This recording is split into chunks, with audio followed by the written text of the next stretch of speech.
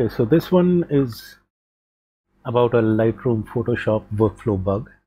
I'm sure this affects everyone that uses Lightroom with Photoshop. Although I was busy tagging some of my older images, and that's why I'm currently in this folder. So let's just take a look at the bug and how you can get around it.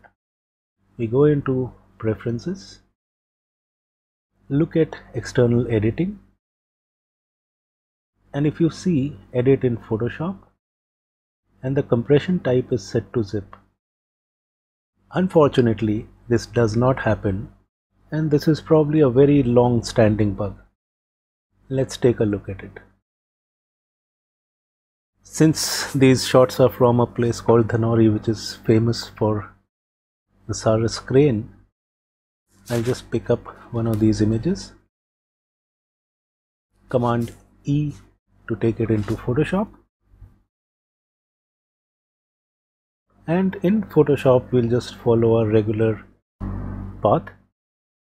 A Command J to make a copy, disable the visibility, select the subject, create a layer mask, select the background so our addition of the layer is under the masked image.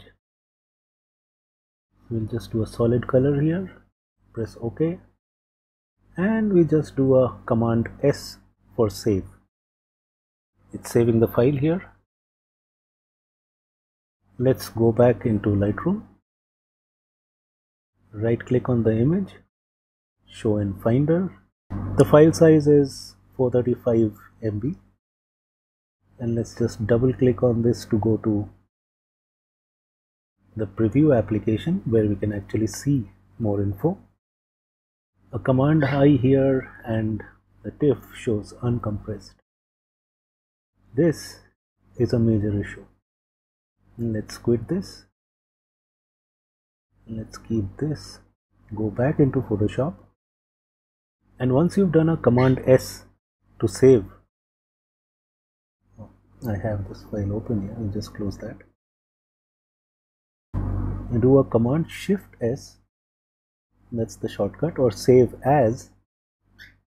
Click Save, click Replace, and as you can see, this is not activated. Now click OK. The saving will take a bit longer because it's also compressing the saved file. Once this is done, we go back into the Finder window. Look at the file size, 166, less than 50%. We double click on that, go to the preview app, do a Command I for info, and now the compression is zip. That's it. That's how you can save over 50% of your storage space. Let me just quit.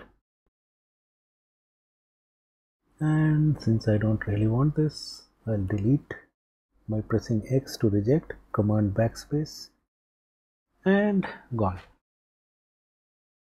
So this is a quick tip as to how you can save over 50% of the storage space when using Photoshop. There is one additional tip. Do not attempt to save as and choose the zip compression directly from Photoshop. What I found is almost 99% of the time, if you directly do a save as and choose the zip compression, Photoshop will crash. So just do a save first and then a save as.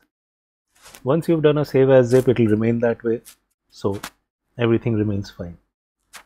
And that's it till the next one.